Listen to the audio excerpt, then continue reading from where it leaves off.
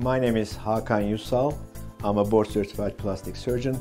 Breast reconstruction is mainly done for patients who are suffering breast cancer, and patients go under surgical removal of the part of the breast or entire breast, one side or both sides. And then those patients, they come to us for reconstructive consultation. Patients first diagnosed by the radiologist and the breast center, and then usually breast surgeon sends the patients to us for reconstructive opinion. So patient comes to us to learn about their options, and then according to their diagnosis and proposed surgery, this can be mastectomy, removing of the breast tissue, or this can be a lumpectomy, removing only one part of the or cancer part of the breast. So depending on what the proposed surgery is, we offer them options. If the whole entire breast is going to be removed, then we come up with solutions for this to replace the missing tissue.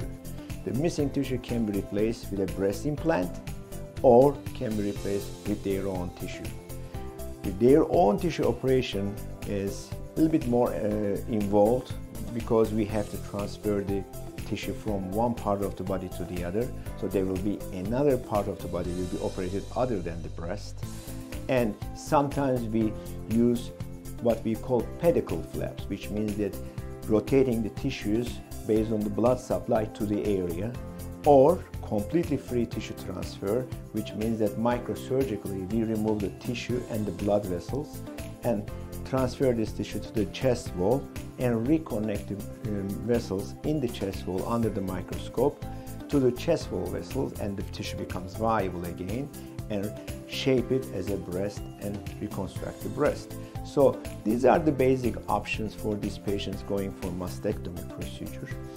Of course, implant-based procedures, there are various types of implants in the market nowadays, and those are very reliable, safe devices, but we only use American-made products, and also FDA approved, of course. And those procedures, usually stage procedures, initially there may be a temporary saline field or air field implant above the muscle nowadays that we put under the skin to give the breast volume there, and then bring the patient back for a second stage, replaced with a permanent silicone gel implant. Going back to own tissue procedures, if we are doing a free tissue transfer, the most commonly used one is DIEP, which is known as deep flap. This flap is based on the abdominal wall, excess skin and the fat, and we basically get an MRI study, visualize those little vessels, which is less than 1.5 millimeters, it's a couple of the thickness of your hair actually. And once we know which vessels are good to take, we can harvest them with the skin and the fat on the lower abdomen, like a tummy tuck procedure. But rather than discarding the fat and skin, this time we put this into a good use, bring to the breast and replace the breast tissue. Because breast tissue is soft, pliable, and like a fatty tissue, and so this is like one-to-one replacement of what is missing from this patient. But it's a very tedious operation, technically very challenging, needs special training in this field, and many plastic surgeons are not trained in this field, so this becomes a subspecialty. And it's a hospital stays involved. Usually our patients, on average, 2 to 3 days stay in the hospital. And there's an incision on the abdominal wall that needs to heal, and also the breast needs to heal, so it's a little bit more involved. So not everybody is a great candidate for this procedure, but if they are a good candidate, this is a fantastic solution for their problem.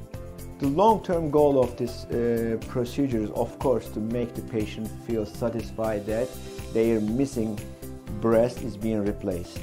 Also, what we do post-op, in 3 to 4 months, when everything settles down, scars are healing well and stuff, we bring these patients back. Most of these patients, what we call it a little nip and tuck procedure, that with fat injection and so on, we correct the volume, round it up more, and give the patient a better shape to make them feel comfortable in their clothing and daily life.